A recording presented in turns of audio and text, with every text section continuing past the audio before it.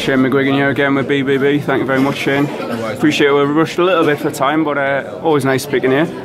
How's it going in the gym? First question. Yeah, good. Everything's done now, so just looking forward to Saturday night, mate. You know what I mean? It's going to be a good, tough fight for us. Good ask, but really what specifically do you think is going to make it tough about Ryan Martin? He's a good all-round fighter. He's had to come up the hard way in America, so he hasn't boxed anyone of real merit, but your first 10 fights in America are a lot tougher than your first 10 fights over here, so I think he wouldn't have got to this position if he wasn't a great operator. I think he's a good all-rounder, but I think Taylor's speed is going to really affect him, and also the punching power, because he's got the speed of a featherweight, but he punches extremely hard, so that's what always shocks people early on. And but I see it being a distance fight. I see it being quite tricky, quite cagey fight at times, and then yeah, sort of going the full distance.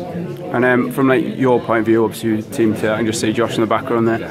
Like, how easy a decision was it to enter the Super Series? I know you've obviously got a bit of experience with that as a trainer anyway. Oh, it's a no-brainer for us. I mean, it's a great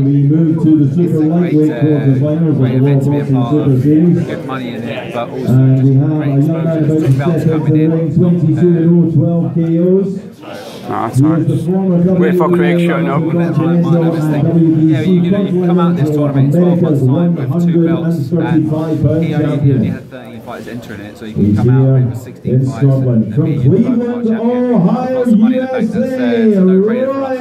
I couldn't believe that. We did a little quiz on our website, like, see if we can name Josh Taylor's opponent. I couldn't believe he's only had 13 fights. He seems to have been mixing it at a very high level for so long. So, great experience in the amateurs, so he was ready to get pushed on quick, and that's the way, he turned pro quite late, so we had to move him fast, but he was more than capable of doing so, and that's why we're in the position we are in today. Oh yeah, by all means, he's never looked out of place in any of the fights he's had, even like Victor Postel, he's 12 fight, 13 fight, ridiculous. First time he's gone the distance in the last one in terms of 12 rounds. It's a great little experience for him to get. And he finished well as well. It wasn't, Yeah, phenomenal engine, and but it's just giving him that confidence now moving into this tournament.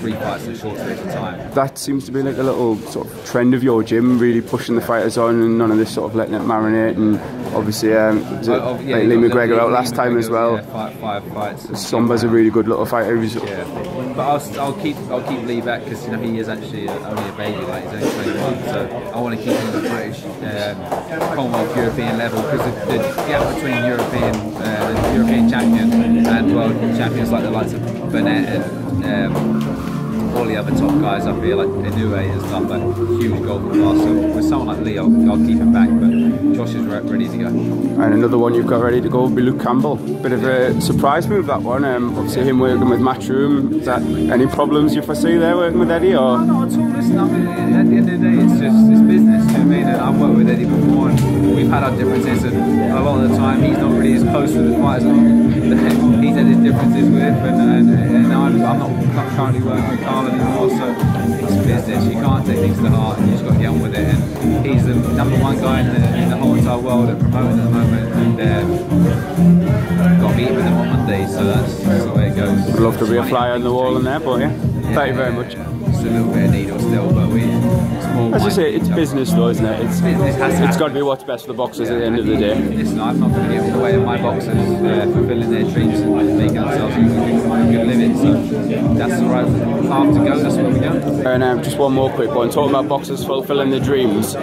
George Groves unfortunately didn't have that fairy tale ending, but he still fulfilled his dream, he still became a world champion, you know what I mean? He's still, he's done phenomenal in his career, he's having a little break right now, he's out on holiday, so him and his wife and his 2 kids are having a well-earned rest, and yeah, we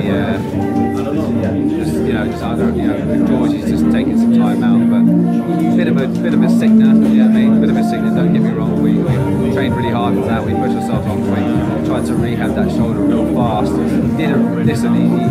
was in great shape, Camp could have obviously gone a little bit better, but camp never goes great, and he was in a good place. I wouldn't have let him into that ring if I didn't believe he could win. Unfortunately, we didn't come over the victory. Callum Smith was really clever. Gallagher had a good game, and it's just a good fight to be part of. But unfortunately, it didn't go our way. Perfect. Thank you very much for your time. I really appreciate it.